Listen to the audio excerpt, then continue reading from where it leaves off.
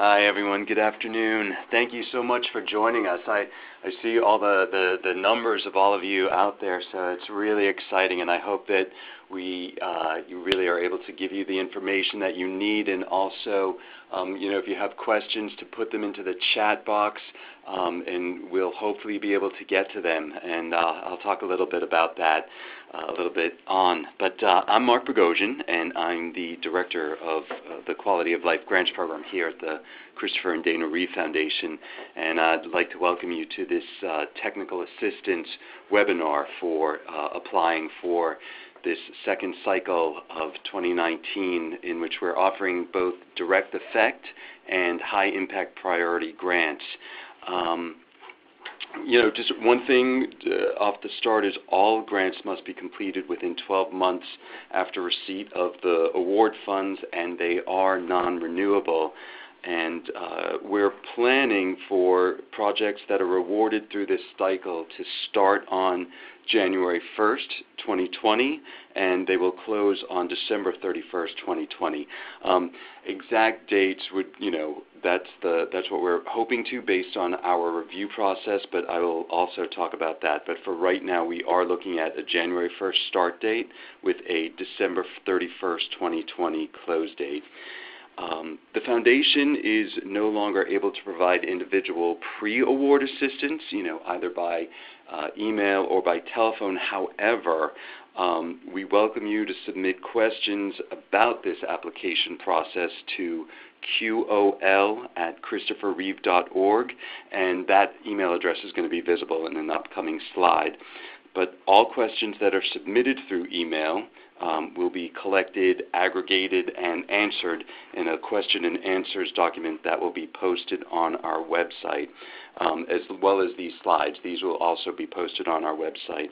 And as I mentioned earlier, you can also submit questions in the chat box, and the deadline for any emailed questions is this coming Friday, end of business, Friday, September 20th.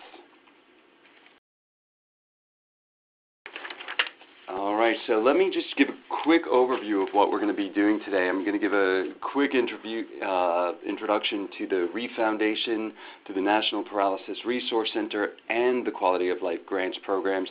We'll then move into some funding restrictions, eligibility, and allowable expenses. And then I'll talk about the two grant programs that we're offering, giving both a description of the program and different types of projects that are funded. We'll then look at accessing the online grants portal, as all grants that are submitted through the online grants portal. We'll talk a little bit about the application process, and then what happens after that with either award notification and grantee requirements if awarded.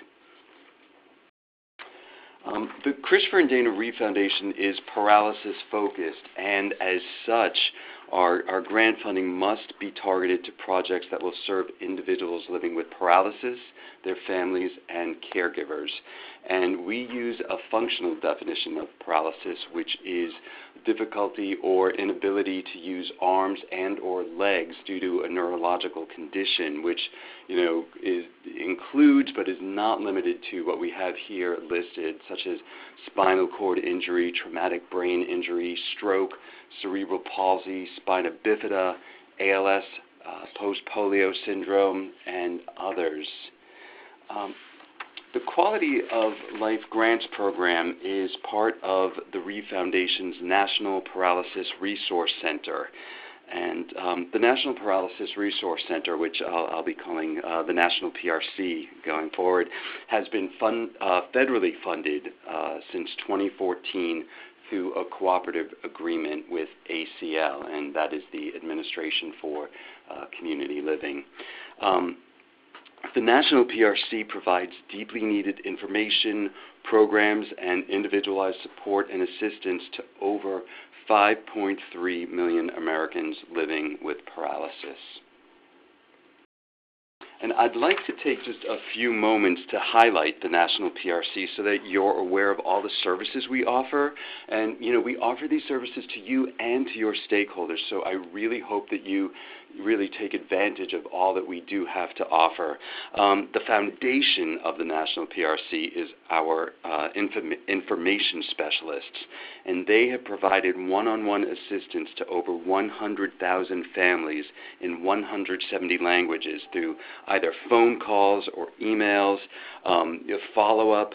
The people that are served range from those living with paralysis, those newly injured or diagnosed, those that have been living with paralysis for 20-plus years, family members, friends who have questions. It's open to anyone that needs any kind of information.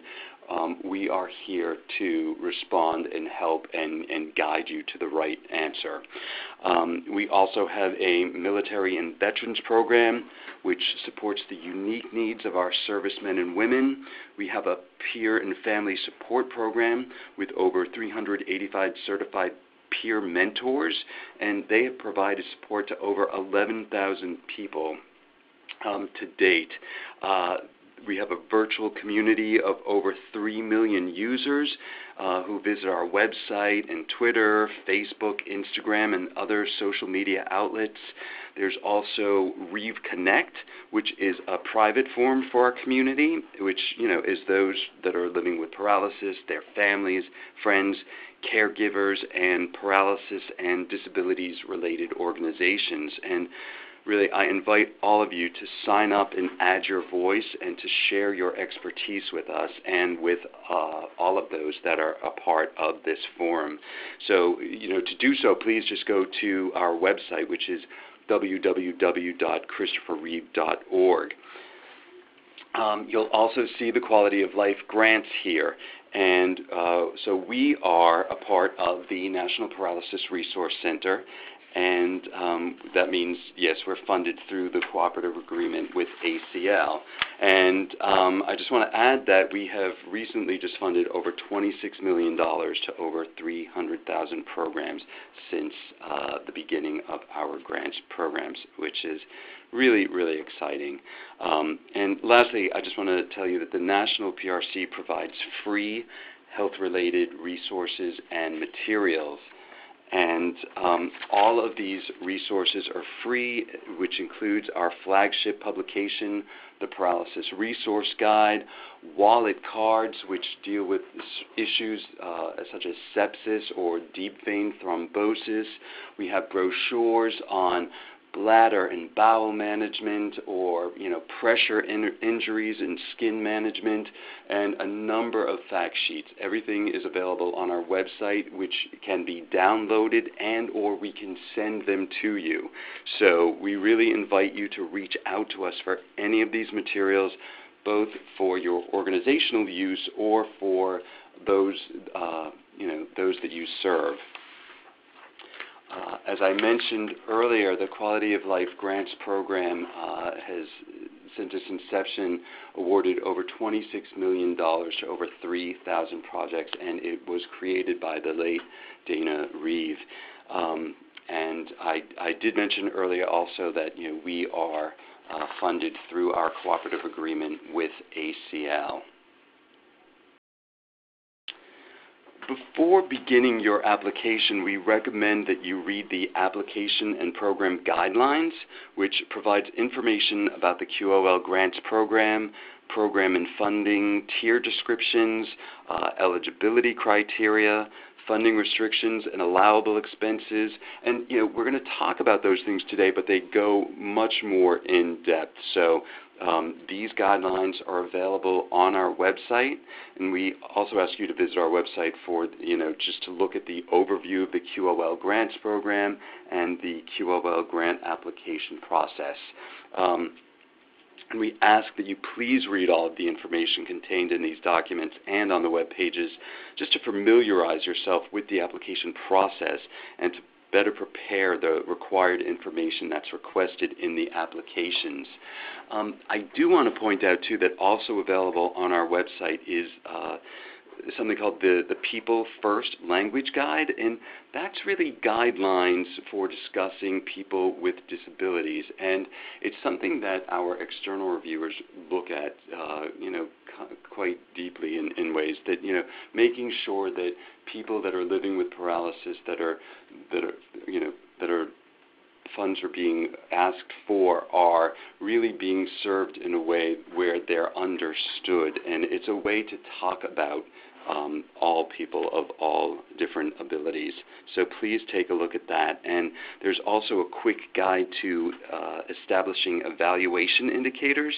And the grant application process requires you to describe indicators, both evaluation indicators, which you're going to use to measure the success of the project. And the indicators must be a combination of both input and output indicators and must be measurable. You're also going to be asked in the application to describe the evaluation methods that you use, whether it be surveys or interviews or focus groups or a review of the program documents. So please, make sure that you do go and take a look at that quick guide to establishing evaluation indicators. So in accordance with our federal cooperative agreement with ACL, the Reeve Foundation is prohibited from funding the following. And I'm going to read this just because, and I hate when people read slides, but I feel like this is an important slide to read through these funding restrictions. So we are unable to fund grants that are awarded directly to individuals. We're also not able to fund for-profit companies, so we can fund only nonprofit organizations, municipalities, and tribal entities. And if you have any questions about, if you're a parks department, yes, you are part of a municipality, a church, universities, any kind of education, schools, school districts, yes, those are also included. We're not able to fund organizations and projects that are based outside of the United States or projects that utilize contractors or vendors that are outside of the United States. So if any of your materials or supplies are coming from Canada or another country, we are not able to pay for those supplies. We also are restricted from funding research. We are also restricted from funding rehabilitative therapy. However, as these next few bullets say, we are able to fund programs that assist people living with paralysis to participate in exercise opportunities. So think of it this way. Programs that use a physical or operational therapist to work directly with the person with paralysis, that's considered part of rehabilitative therapy. However, if the exercise opportunity is facilitated by someone who has a bachelor's degree in exercise science or is a certified fitness instructor, that would be an allowable expense. Also, under our cooperative agreement, we are unable to fund equipment, but I really want to clarify this, and there's usually a lot of questions about this, but we can fund equipment if it's part of a loan closet. Otherwise, equipment that is provided to individuals is considered a gift. Equipment can also be funded if it provides access and or promotes independence. And I'm going to give you a few examples of what this means. So providing access, in the examples here, adaptive strollers that are used as part of a program and are not given out to individuals and remain on site. That would be the same thing if it were a wheelchair basketball team. The wheelchairs are, we're able to fund those, but they must stay on site that are used for everyone and don't go home with the individual. Another example would be a transfer chair at a community pool or an examination table in a rural area or in a place where there's no such equipment available in that region. You could be the only place for over 100 miles, 200 miles that has this type of equipment that is needed, which you're therefore providing access. Promoting independence, in a lot of ways it's very similar, but an example that we'd like to give is a scale, because knowing your weight promotes independence. It allows you to remain healthy. As you know, being overweight can lead to a whole host of chronic health conditions. So that is something that we would consider promoting independence. Beach wheelchairs and adaptive bikes at a community park, or sports wheelchairs at a community sports team. Those also promote independence, and even though they could also very well fall under providing access. Equipment can also be purchased under our nursing home transition grant program, which is part of the high impact priority tiers, and I'll go specifically into that and talk about what is allowable under that program. Again, in keeping with our funding restrictions, the development of prototypes for inventions or equipment or other research and developmental activities that involve intellectual property rights are not allowable. And here's another one that sometimes is a little fuzzy. So, if you have questions, please reach out to us and ask. We are not able to fund construction of buildings or major construction. However, we can fund simple accessibility modifications, such as, to an existing structure, and it must be an existing structure where we're doing the modification. We can do playgrounds, trails, within a building. Let's say you're looking to modify a bathroom. It would be simple bathroom modifications, putting in grab bars, making the bathroom that already exists accessible. It wouldn't be building on a new bathroom to the building. So it's a very, at times could be a fuzzy line, but if you have any questions, please do reach out to us, because we want to make sure that you're not spinning your wheels, and we certainly don't want to waste your time. So we're more than happy to answer those types of technical questions. We also are not able to fund projects that serve less than 3 individuals living with paralysis. I mentioned earlier that the majority of people that are supported through these grants, the majority must be living with paralysis. And here, we're saying the very least has to be 3 individuals.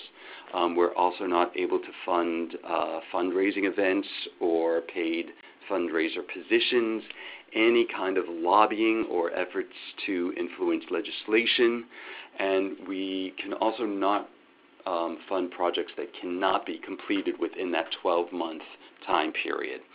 Everything has to be wrapped up and completed by the end of that 12-month, and we're also asking, for some kind of performance measures on those. So, if it's a 15-month project, this unfortunately is not the grant program that would be able to do that.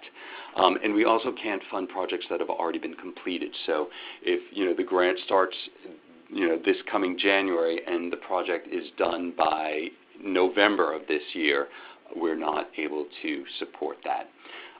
Food of any kind is also not allowable through our cooperative agreement with ACL, and that means meals, lunch, beverages, alcohol, even water. So if you're a camp and you're holding a summer camp, we can provide a myriad of things for that, but we cannot provide food.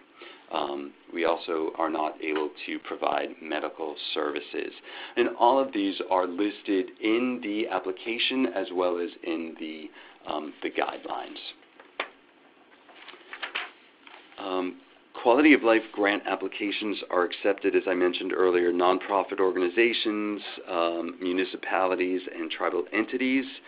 And we've changed our eligibility requirements. So this is the very first time that if you've received a quality of life grant in any category, you may reapply 1 year after notification of grant closure from us, which means you've received an email after you've submitted your final report that says, thank you, your grant is now closed. And of course, if it's a grant that closed out in 2016 or 2017, that's been closed and we have the final report on file, you're always eligible. So the 2019 cycle here for both the direct effect and the high impact priority grants start on, as I said earlier, January 1st, 2020. So therefore, prior grantees who have received notification of grant closure for their past award by January 2019 are eligible. If you have any questions about this, please email us at qol@christopherreeve.org, and again, I'm going to put that up on the that'll show up in one of the slides here. Also, funding for continuation projects that have already been funded through either the direct effect or the high impact priority tiers will not be considered. And I also just want to jump back a second again to just say that, so if you have a current or open grant under any grant program or tier, then you're not eligible to receive funding through this grant cycle. Multiple submissions from one organization will not be considered. However, organizations that are more than one chapter of a national organization, you may apply for grants within the same grant cycle.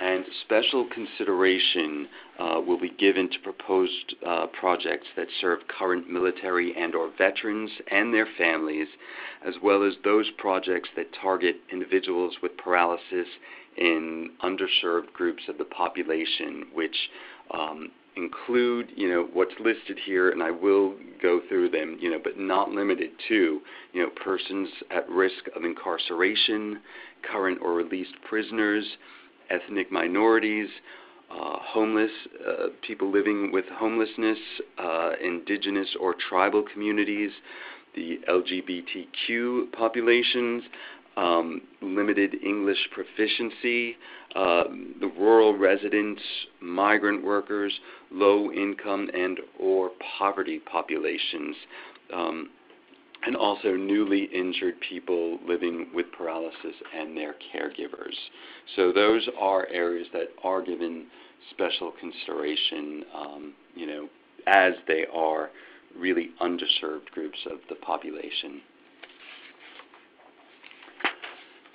So the quality of life grants programs can both really support a range of programmatic expenses for a wide range of programs and services, and I'm going to cover those under each area for both direct effect and high impact priority descriptions, and I'll talk too about the types of projects funded, and that'll be in the upcoming slides. But I just want you to be able to see that yes, we can support programmatic personnel, consultants, contracted workers, entry fees, transportation costs, facility rentals, travel reimbursement, marketing, equipment. Again, I do put it here because I want you to know that yes, you can, but just keep in mind those restrictions on equipment. And I'd like to talk a little bit about the travel. So the same guidelines that we have to adhere to within our federal cooperative agreement, we are passing on to you. So that means airfare is, capped at $500 round trip, train at $275, hotel at $225 per night, and mileage at it's 58 cents per mile. And just, something else to really keep in mind is that programmatic expenses directly related to serving individuals with paralysis and their families are considered more favorable than operational expenses and or, large capital projects. So, we'll talk about the nursing home transition program in a little bit, but just while we're talking about allowable expenses, I do want you to know that award funds for the nursing home transition program can be used to address barriers to facilitating successful nursing home transitions for individuals living with paralysis. And this can include startup costs, such as housing deposits or equipment like medical devices or Hoyer lifts or assistive technology or adaptive equipment, supplies, startup supplies, general home furnishings, and in the past have included such things as stoves or dishwashers, something in which somebody who is living with paralysis can access where they could not access their stove before because, the knobs were on the top. This would be a stove where access is provided to somebody who is in a chair, etc., where they can access it in the front. So various things like that are allowable through the nursing home transition. And, indirect costs, fees for filing legal documents, all of those types of things are allowable under nursing home transition, as would be the expansion of a position. So you have a part-time role that is being converted into a full-time role to complete, more assessments or more visits. So this would be, something to think about if you are looking at the nursing home transition program. But again, I'll go into that a little bit later.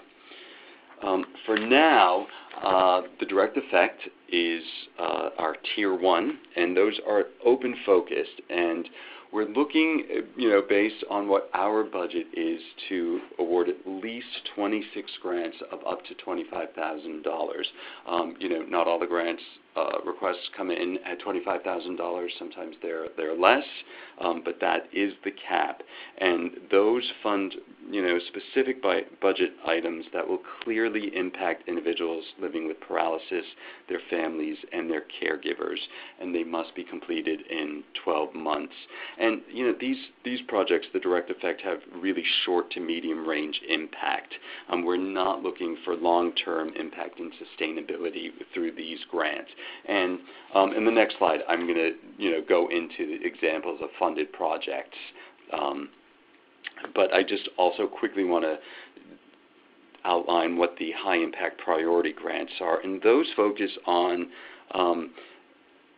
high-priority issues for people that are living with paralysis. And we have 3 tiers, which would be a Tier 2, which would be for transportation, respite caregiving, and disaster response, and those are grants of up to $30,000. Tier 3 is the nursing home transition grants. Those are up to $40,000. And Tier 4 are employment grants, and those are up to $50,000. And again, in the next few slides, I'm going to really go into more depth on what each of these are. So the direct effect quality of life grants fund a wide range of projects, and here are some examples. Accessibility modifications, adaptive sports, advocacy, arts, camp, fitness and wellness, media development, service animal programs, and we do, a number of, therapeutic horseback riding. So really everything listed here, there's a number, it varies. You bring us your best ideas that are going to really make, a difference in the quality of people's lives.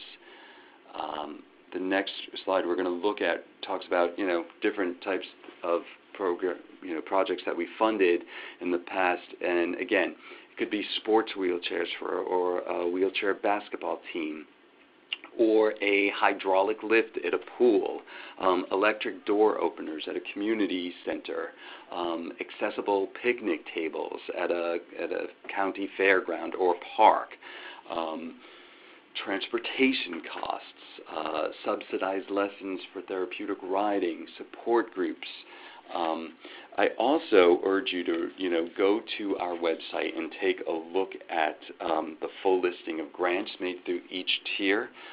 They're all there from, I believe, 2015 onwards. So it really gives a great overview of everything that has been funded. Our Tier 2 high-impact priority grants are, again, transportation, respite, caregiving, and disaster response. Transportation grant funds support organizations and programs that provide accessible transportation to people living with paralysis to access services within their communities. But in addition, you could also have a project that we would fund that supports adaptive driving education programs to enable people living with paralysis to learn how to drive or to increase their independence and transportation options. We have the Respite Caregiving Program, and this area recognizes family caregivers and the vital role that they play in caring for those with paralysis. The funds support nonprofits that offer exemplary and innovative respite care services that are evidence-based, appear promising, or are trying new service models. And as noted in the grant application and program guidelines, the forms of respite that are supported through this grant are emergency respite, home-based services, sitter companion services, consumer-directed respite, out-of-home respite, family care homes or host family, respite center-based, adult day healthcare centers, and parent-family cooperatives. However, grant funds cannot be used to support respite in the following environments, such as corporate foster home settings for children and teens, residential facilities, respitality model, hospital-based, hospice, or camps. The Tier 3 nursing home transition, which I've talked about a little bit, funds the funds support either centers for independent living or other organizations that provide transition services across the country to transition people that are living with paralysis in the nursing home back into their homes or into a community-based setting of their choice. However, funds can also be used to keep people from entering nursing homes. So it's to both transition people out of nursing homes, but also to keep people from entering nursing homes where they can therefore keep their independence. And Tier 4 is employment, and those grant funds support programs that provide both job education, job development services, adaptive technology, job coaching, anything with the goal of finding gainful employment, and those grants are up to $50,000. So people often ask, what is a successful grant or a successful application? And, we have a very rigorous review process here, which I will talk about later, where everything is first vetted through an external review committee, scored and weighed, and then is passed on to an internal review committee where it goes through a number of various meetings. So what makes a successful grant is a project or a program that directly impacts people living with paralysis. And again, that does include their families and caregivers. And that impact can be demonstrated through, the numbers of people served or, other quantitative measures that you'll be using and developing through these grant programs, as well as stories and examples of people's lives just being improved by the services that you are, or services, programs, or projects that you're offering. And I just do want to add that nonprofit organizations with programs that promote expansion or innovation or best practices or promising practices and or evidence-based practices are strongly encouraged to apply. So as I mentioned earlier, the quality of life grant applications are completed online through the website that's listed there, and that goes to the Reeve Foundation Online Grants portal. It's also accessible through our website, and in the grant application and program guidelines, there are links that will take you directly there. You could also copy down that www.grant interface and put that into your web browser.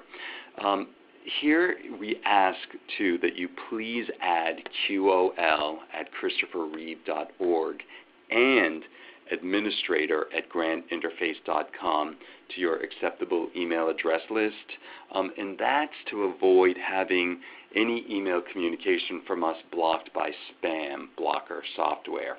And we do contact you if there's a question about your proposal or an issue, something's missing in the budget, etc. So, please do make sure that you have those on your safe list so that we can get in touch with you.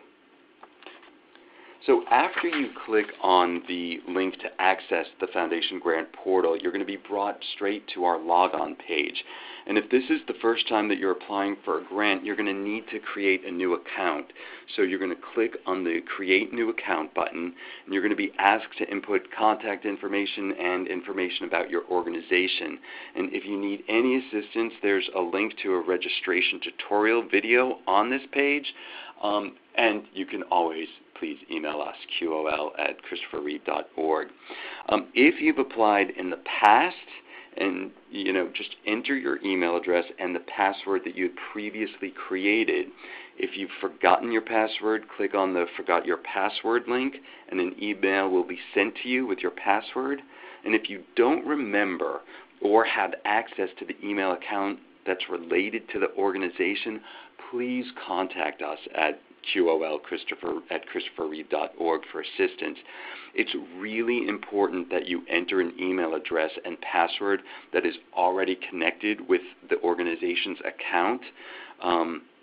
And we ask that you please do not create a duplicate organizational profile, as the organizational application history is connected to all of your grant profile. So it lists grants you've applied for in the past, grants you've received, and it has the whole list of information, which is really important when asked in certain applications to submit a final report from your last report. That allows us to also verify, and sometimes if the organization has a number of organizations listed, it could be the Foundation or Foundation Inc. or different variations, we're then unable to find your past history. So please, if you're not sure, again, contact us.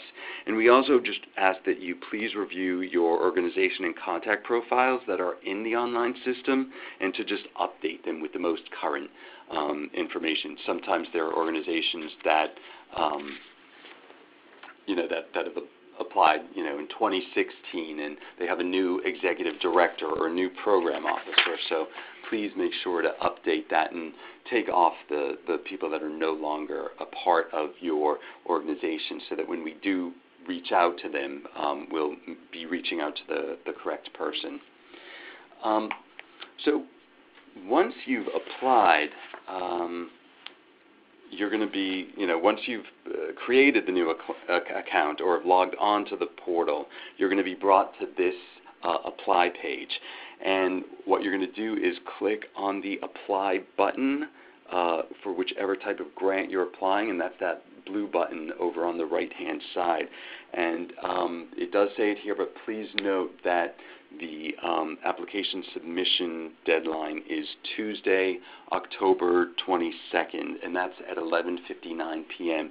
And the software is created in such a way, not by us, but by our software developer, our vendor.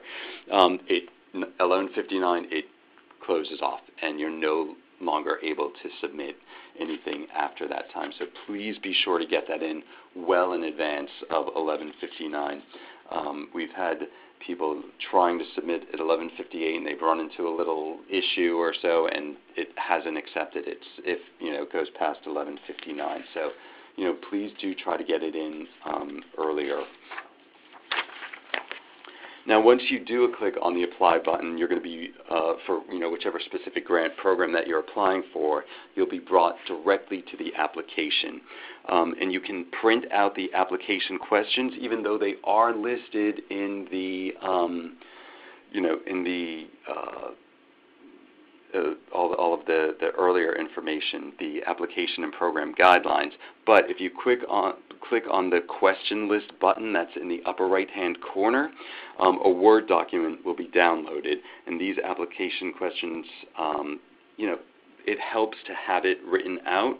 It lists paragraph counts for text limits, and a lot of applicants do find it helpful to create a draft application first in Word, which then can be used to cut and paste your answers into the text fields in the online application.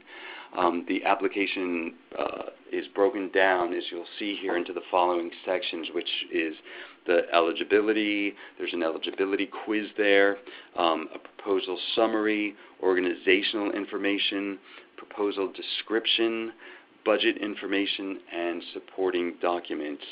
And we ask that you please respond to all of the questions, and noting that the fields that have an asterisk next to them, they are required questions. You can save your application at any time. If you look down at the bottom, you see the two buttons that are next to each other, Save Application. You hit that and you can come back to it at any time. And when you've completed your application, you hit the Submit Application, which is the blue button on the bottom right hand of the form. So this is just kind of an idea of what the application is going to look like, what the questions look like, and you'll see that there are character limits listed under each block. 3,000 characters is about 1 page of a Word document. So where you see questions that have 10,000 character limit, that's about 3 pages of a Word document. And we do not require that you use all of the allotted characters, but just know that the system won't allow you to go over that limit. So in this case, where some of them are 3,000, that's about 1 page of a Word document. We've also revised the project budget line template for those of you that haven't applied to us in perhaps the past year. And what we ask you to do is type in the budget line item, also type in the cost of the line item and the requested amount. So the subtotal and total costs, they will formulate automatically. And just please note that the following areas make up this budget. So we have personnel costs, we have equipment, we have consultants, contractors, there's supplies, travel, other costs. And the next page shows that we also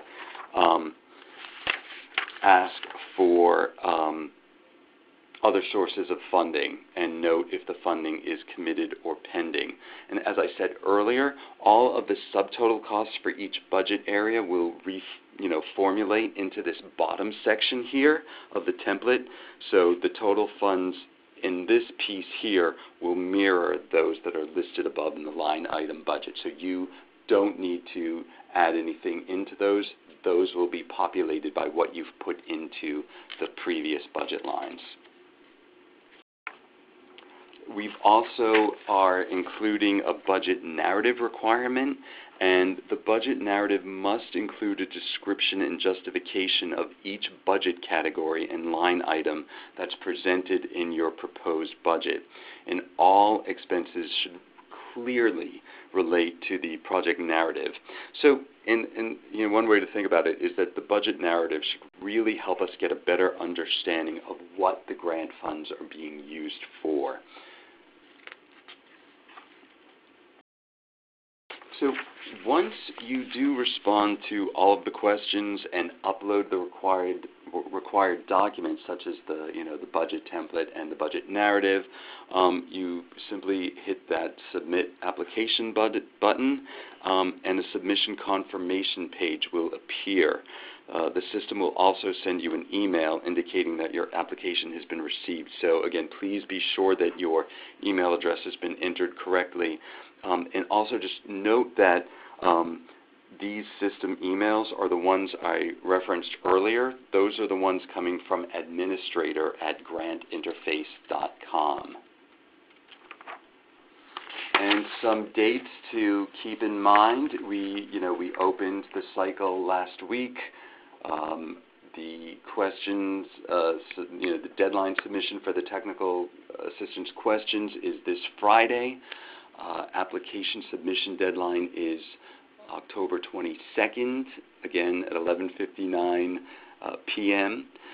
We are planning to notify all applicants by mid-December, mid to late December, and projects will start on January 1st and close on December 31st.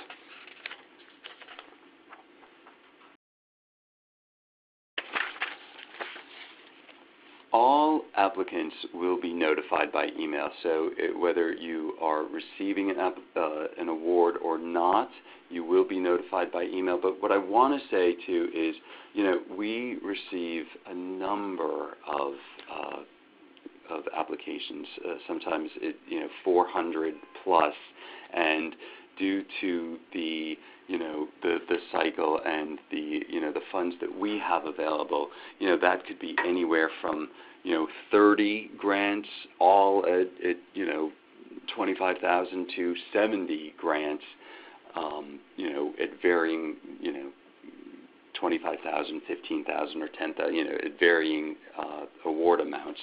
So, please know that it is a very competitive grant cycle, but we do not want you to not return to us. Please, if you're not funded, please come back. Every cycle is different and has, various,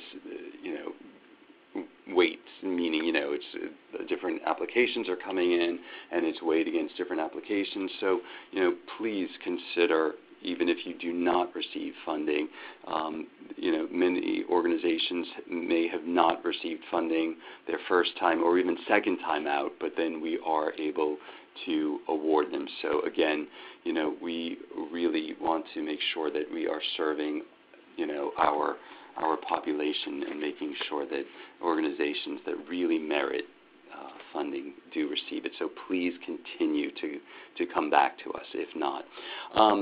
Upon notice of award, we ask that you indicate intent to accept the grant, and that will be through an email. We will then have a grant award agreement, which must be signed and countersigned, and then grant checks will be issued upon the receipt of the signed grant award agreement, and all of that would be explained going forward. We also provide you with a press release template which will help you publicize the grant award, and just, we regularly feature our grantees on either social media or on our website in newsletters and other publications, such as our annual report. So we also oftentimes will call on you guys to provide stories and photographs that we can share with our community. There are 2 reports that are mandatory requirements, and they must be met to be in compliance with the Quality of Life Grants program. One is a 6-month interim report, which really lets us know how you're doing. Is the project proceeding as planned? And if it's not, what can we do to help you get it back on track? So it's certainly not a way to penalize anyone. It's just a way for us to know, where you are, and if you, need some of our help or we can offer a hand, let's, work together to make sure that that the project really is successful. We also have a final report that's going to be due 1 month after the close of the grant period, and that really details the project's progress, the challenges, how challenges are addressed, the impact, and we'll also really ask for a full expenditure of the grant expenditures. We often do site visits, which is a really great way for us to learn about your program, and it's such an enjoyable part of what we do. We'll also do site visits if, at the time of your interim report, you tell us you're having some issues or problems, and we're more than happy to go out there and work with you to, again, to get the project back on track, because more than anything, that's what we want. We want a successful grant from you, and we'll do whatever we can to really make sure that you are successful. We also then have evaluation as part of the final report, which is conducted by Vanderbilt University, and that really gives you the opportunity to offer very candid feedback about the overall grant experience. So we ask that everybody please be as candid as possible, because that's how we learn how to make this grants program better. And I know that I mentioned this in the beginning, but in adherence with our federal cooperative agreement, we are unable to comment on denied applications or to provide programmatic direction to organizations that are applying for grants. And the reason being is that it would be perceived that giving feedback or direction would be providing unfair advantage to, to your organization over other applicants. So unfortunately, we are not able to provide any type of programmatic direction, but as I said earlier, any questions, if you have a question about, is this expense acceptable, or what constitutes, this or that, we are more than happy to, to answer any questions like that, and, we'll certainly do so. And those, if we are looking for questions to be received and compiled, by the end of this week, and we'll compile those and get those up there. And that, gives everybody the opportunity to see and hear the response of the questions. However, if something comes up, after that time, please feel free to send us an email. It just will not be gathered and aggregated and, added to that document. And lastly, I just really do want to say thank you. We really look forward to your submissions. We look forward to your questions, and I see a number of questions here, and I see that we really only have about 6 minutes. I'm going to try to skim through some, see if we can get to any, but if not, please know that we will be taking every question that's written here, and we will be adding those to a document and responding to them. So the first question that I see, which is actually a very easy one, will we be getting a copy of this presentation? Both the webinar will be archived up on our website, and that should be available very shortly, and the slides will also be there. So you can access those, and again, the questions too will be up on our website. Everything will be there. Let me see. There's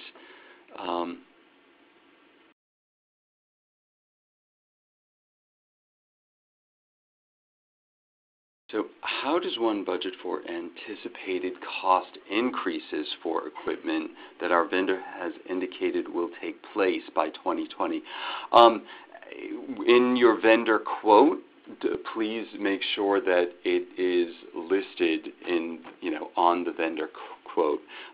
We do have a section of the web of the application in which we do ask you to upload vendor quotes, and the quote and or a note from the vendor would certainly address that, and therefore you should know what the anticipated costs would be in it.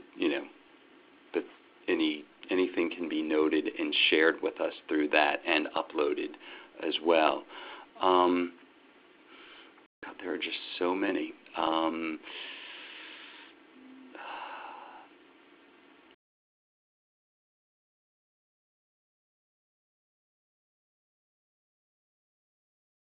Yes, okay, so sorry, some of them take a while to read. If applying for an accessibility project, if items such as electronic door openers are being installed by the same company that we purchased them from, should we enter the install cost separately from the purchase? So, example, the contractors from the purchase cost, which would be the equipment. Yes, please, if possible, because that would give us, an idea of what the, equipment costs are versus what the, installation costs would be. So that would be very helpful to see. And again, those two, can be uploaded through the vendor quote section and broken out within the budget line items. That would be very, very helpful.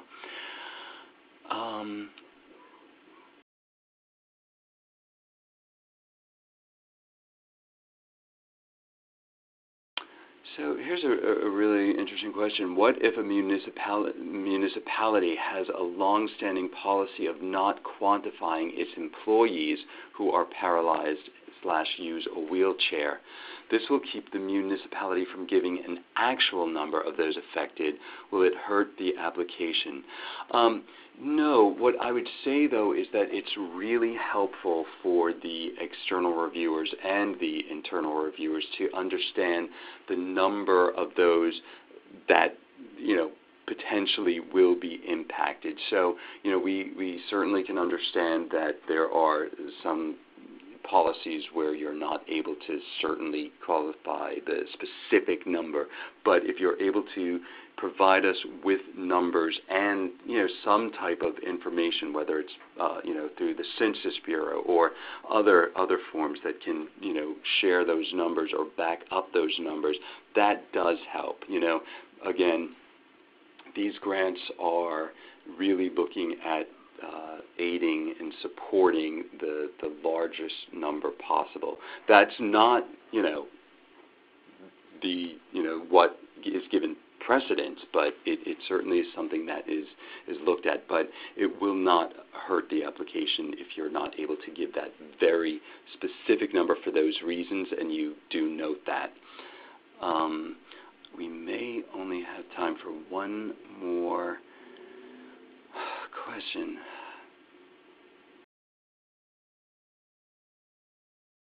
An easy one here is, if you have more entries into the budget than there are lines for information, can we add extra lines or an attachment? Yes, please. It's an Excel spreadsheet, so you can add as many lines in there as needed. So please, yes, do so.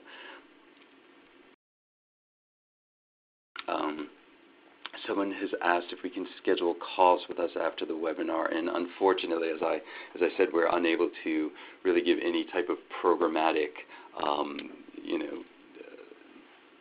guidance. Please send everything to the QOL@ChristopherReeve.org address, and we're more than happy to respond to your question and post it on our website. And oftentimes we're also able to, get back to you if you send us an email directly. We are able to get back to you and also put that on the, on the list. again, we've just hit the 4 o'clock period, and I want to thank all of you. And I know that there's a million questions here that I would love to be able to get through, but I also really want to be respectful of everyone's time. And we will get to all of the questions in the budget, and I want to thank you all. Any questions, please email us, and we are more than happy to be able to, get back to you and share whatever information that we can. So thank you, and again, I really do. I look forward to your submissions. It's wonderful seeing all of the different grants that come in, the applications that come in and the various needs that are out there. We learn so much about our community and, what's needed on the ground. So thank you so very much, and have a really wonderful day. Thank you. This concludes today's call. Thank you for your participation. You may now disconnect.